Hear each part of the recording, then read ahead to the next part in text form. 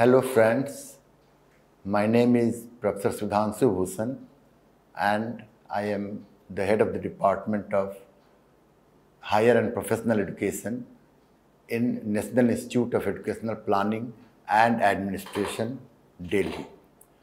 Well, I have come here to give a talk on national education policy, and the exact topic is structural changes, school to higher education, competencies and values. Now, the objective of this video lecture is to understand what are the structural changes in national education policy, right from school education to higher education, and we'll also try to understand how at the level of agency, how at the level of an individual, be it teacher or administrator, we need to understand the competencies and changes in the behavior, that is in terms of values, that would lead to the success of National Education Policy 2020. Well, my presentation will be in three parts. In the first part, I would like to provide a framework to understand the change process, any change process. And as you know, the whole purpose of National Education Policy is to produce that change. Secondly, I would like to discuss very briefly on what are the changes at the level of a structure, what are the big changes, what are the systematic changes. And thirdly, I would like to also elaborate for these big changes, systematic changes, what are the changes at the level of competencies, at the level of values are required. So the whole presentation will be in three parts.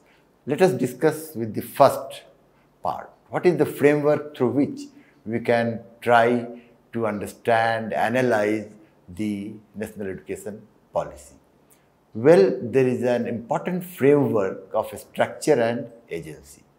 This framework says that at times there may be a necessity to change the structure, to change the system, which is normally in that kind of a change takes place from the top.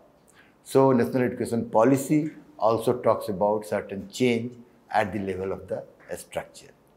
Now, on the other hand, there are various changes which take place at the level of the agencies. When small changes at the level of the teachers become a part of the system, then also change takes place at the level of agency. So both structure as well as agency in this framework have to work together. Only then the real change in education as a result of education policy may take place. So if there is a change in the structure, it is necessary to understand what are the roles and responsibilities at the level of an agency, mainly particularly in education at the level of teachers in higher education as well as in school education.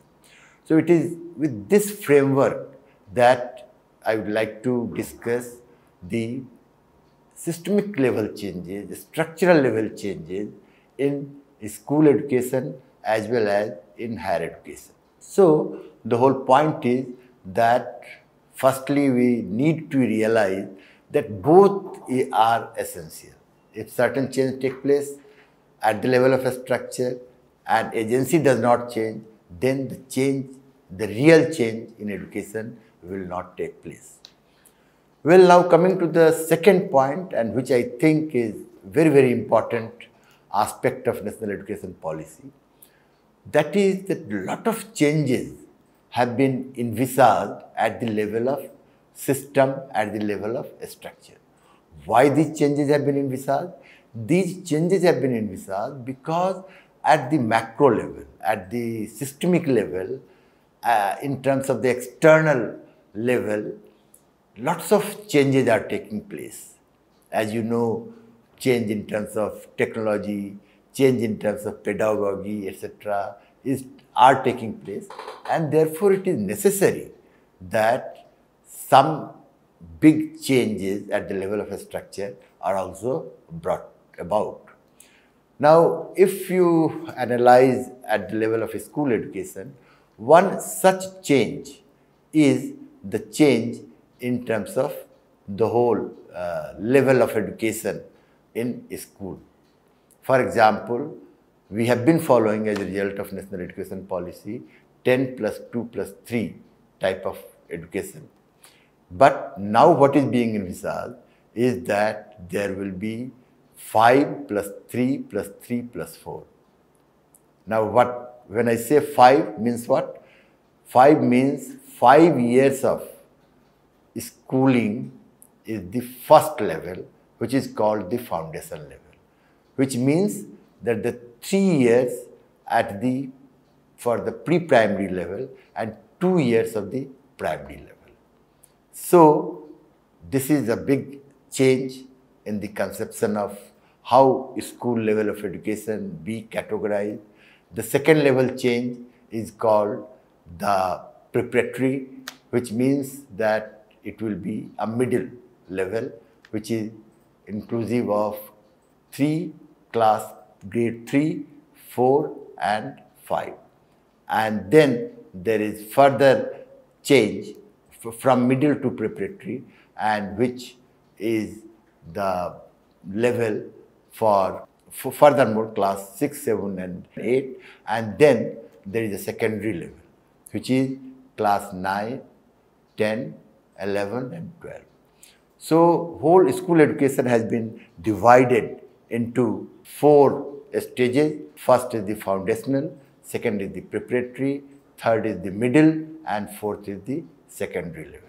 Now, if this kind of a structural change is taking place, then there is a lot which is expected from the teachers. How do we understand the ethos of the different level or stages of school education, and how change can be brought about at different levels of schooling? I will deal with more on this aspect a little later on. Let me again talk about another big change, you can say a structural level change, and that is again in the language. So whole idea of language now is also looked at little differently, where it is said that in the formative stages, say up to 5 years or up to the foundational level, the language will be that of home language or the local language, with which a child is very much familiar. And then gradually we will move towards bilingualism. That means one language may be a local language or the regional language, another language may be that of any other language, Hindi or English or any other language. So bilingualism is then has to be practiced at the higher levels of school education gradually. So this also demands a lot of changes in the way a teacher has to teach in the class. And for all this, another very important aspect that has been talked about at the level of school education is that the whole teacher training and capacity building exercise has to be given an importance. And in this regard,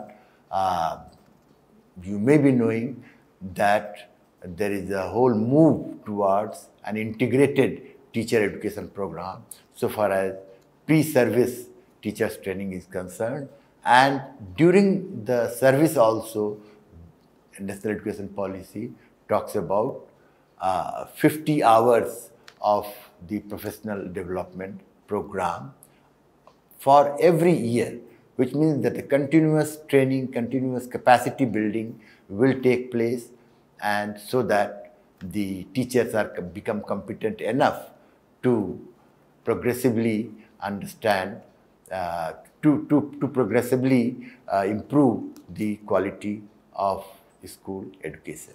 The fourth change also I'd like to talk about, and that change is that at the school level, there is a concept of cluster. That means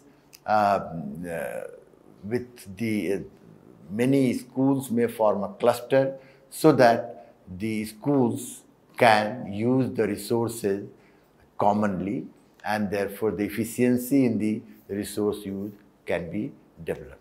This cluster concept is also becoming one important structural change so far as the school education is concerned.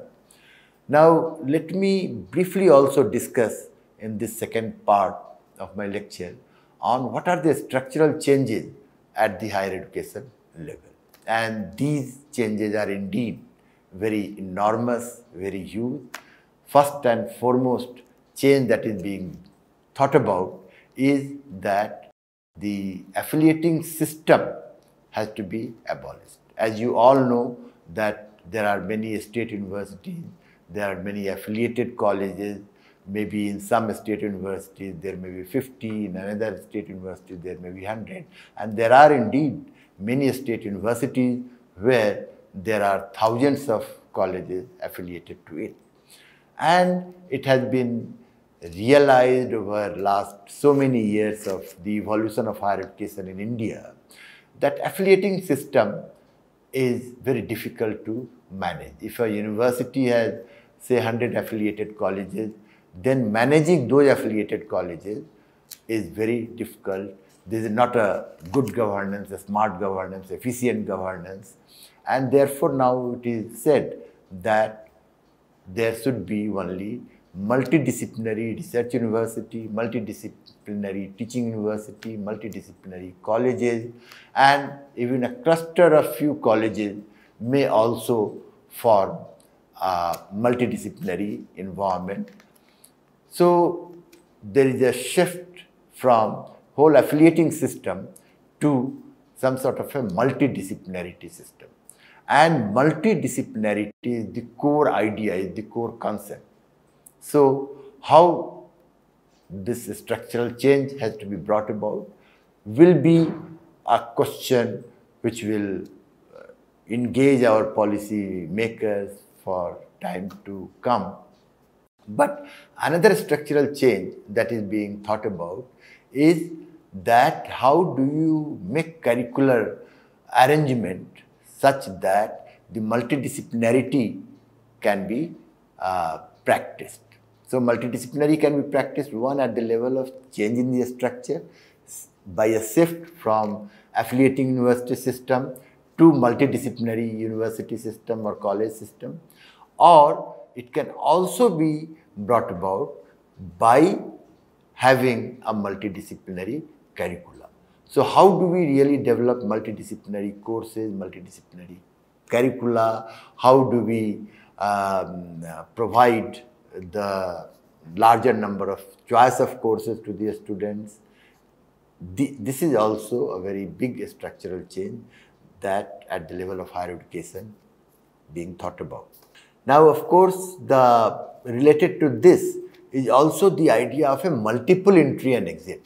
Now, this idea is being debated all over India at all the levels of higher education. Now, what policy says is that we must have a one-year certificate course, maybe for 1 year.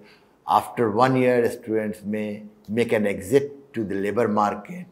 They can come back, they can join for another year of diploma course, or there could be 2-year integrated diploma course. There could be 3-year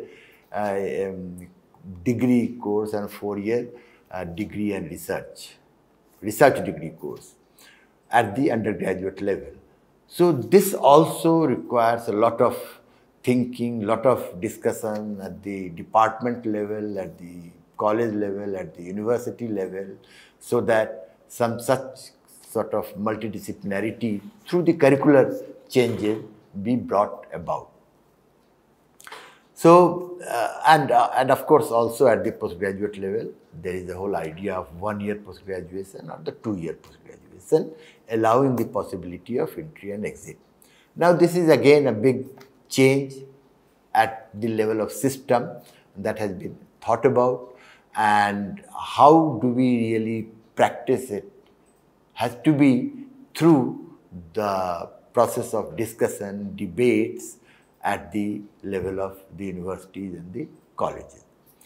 Now, another very important change at the level of, again, the system or the structure is that now what is being said, that for an efficient and for a smart governance, what is most necessary is that how decisions are taken very fast.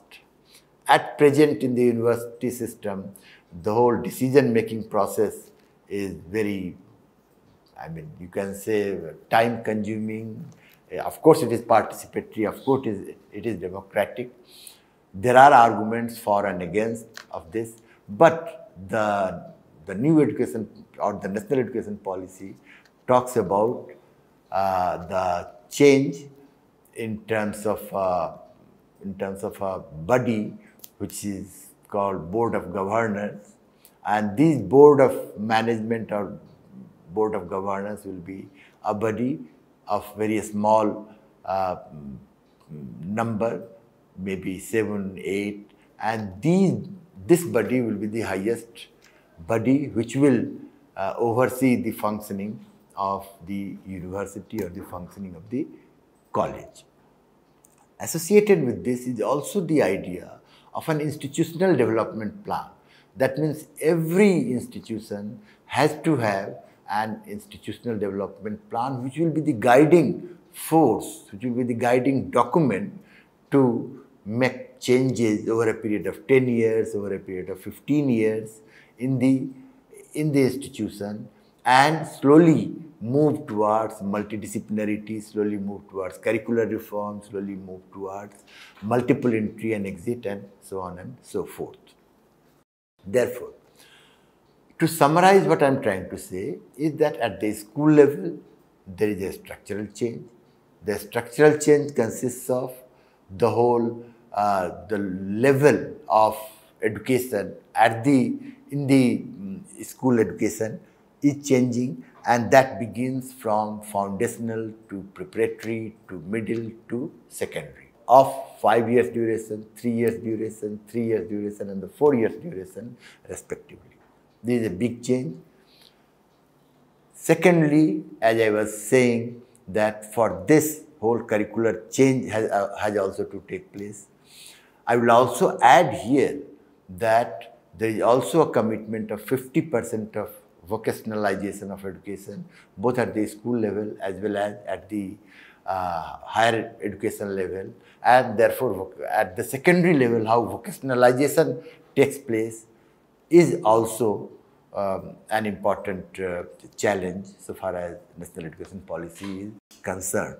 The second change, as I talked about, is that for all this to take place, the whole language policy has also to adjust according to this, and the basic thrust is that during the earlier years, while there may be the home language and the local language or the regional language, but gradually we need to move towards bilingualism. And then there are at the teacher preparation level also there are structural changes which are being suggested, and much emphasis has been placed for the preparation of the teachers. Now, at the higher education level, again, even at the cost of repeating, I must say that the idea is that abolish affiliating university system, introduce multidisciplinary research university or the teaching university or the college, and the core of this is that multidisciplinarity has to be introduced, and multidisciplinarity in this case means how do we allow more and more choices of courses to the students which do not necessarily pertain to within a particular discipline but also outside the discipline. And I also discussed the changes at the level of at the systemic level in terms of how the board of governors driven management has to be introduced in the college or the university, and how the institutional development plan and the curricular structure such that there is a possibility of certificate program, diploma program or the degree level program which can be introduced. Let me, however, add that these structural changes, these system level changes are not the changes which can be brought about in a year or two or even in 5 years. This is a process which will continue for next 10 years, 20 years, or maybe even for a greater span, for a greater period of time. But the message is that we need to move from one particular kind of system to another particular kind of system or the structure. Now, what is important? What is important is that these structural level changes can be successful only when the behavioral changes also take place at the level of agency. That is why I said in the first part that if the structural changes and the agency does not change, then the structural change cannot be brought about. It will be very difficult to have a structural change. So what is necessary is that at the behavior of an agency also must go along with the structural change. What does this mean in concrete terms? In concrete terms, it means that if we want to have a structural change in favor of multidisciplinarity, then the competencies of a teacher has to develop to understand what multidisciplinarity is and how can we allow more and more choice of the courses in a multidisciplinary or an interdisciplinary framework. And therefore, it also means a change in values. Change in values means what values are? Values are our sense, our beliefs of, so that through which we live in a society. So how do we live in the society? We live in the society with values of trust, with values of mutual cooperation, with values of participation, with values of understanding others, and so on and so forth. So if multidisciplinarity has to be a part of the change at the level of a structure, then it is necessary that if I belong to certain particular discipline, then my ways of doing things must change. I must try to find out collaboration or partnership with other disciplines and try to see how in partnership with other disciplines we can promote multidisciplinarity through various ways such as joint teaching, collaborative teaching, joint research, collaborative research and joint publication. So at both the level, teaching, research and publication, at all the levels, we will have to come out of our previous mindset where disciplinary basis of knowledge used to be important. So the ways of doing things has to change. And for this, what is necessary? The first step is that at the level of agency, we try to understand what these changes are, what is the meaning of these changes. And only then at the level of our working, at the level of through the change in the behavior is possible, and the structural changes may gradually take place. So for example, it is a big policy move that there should be a 5 years and 3 years and 3 years and then 4 years of schooling. Now we need to understand that 5 years means what? 5 years means 3 years of pre-primary, 2 years of primary, and at this level, whatever is the competency required, that competency need to be provided. So this ethos of the change has to be understood. That is why even competency becomes very, very important. And on the aspect of competency, there is an emphasis. Every teacher will have to now undergo in addition to their pre-service training and in-service training. 50 hours of in-service training, which basically amounts to 4-credit course in a year. So through the professional training, the competency of a teacher has to be improved. We need to understand, for example, if bilingualism at some stage is promoted, we need to understand how can we have bilingualism in the school education. And the changes will be necessary in terms of the textbooks or in terms of the competency of a teacher to teach in 2 languages and so on. So the whole idea, the whole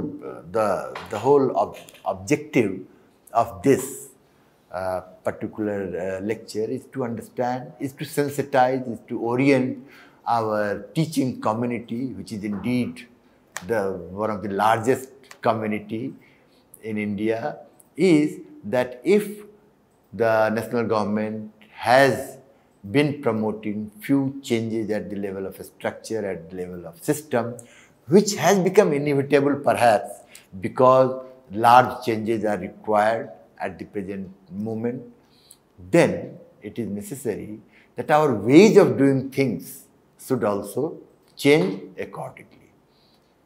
And ways of doing things depends upon 2 important components. Depends upon what is our value, what is our competency. And as I said, by value, we mean that how do we mutually try to understand each other, try to understand the concept, how do we cooperate, how do we form a group, how do we lead a group. So all these values are the democratic values, are the values of inclusion, which is necessary for making a change at the level of a structure. Needless to say that competencies are the most important component. And in this today's knowledge economy, today's context where knowledge is changing very fast, we have to upgrade, whole teaching community have to upgrade in terms of the competence. You may not be a master of all the knowledge, but it is necessary that we try to understand much more deeply anything that we have to implement. So I think it is one of the very important implementation strategy that we make changes in the behavior when going along with the changes in the structure. I think this is the message that I would like to convey through this lecture. So thank you very much. Hope national education policy is implemented at the ground level with this spirit of change in the behavior, change in the competency and the values. So thank you very much.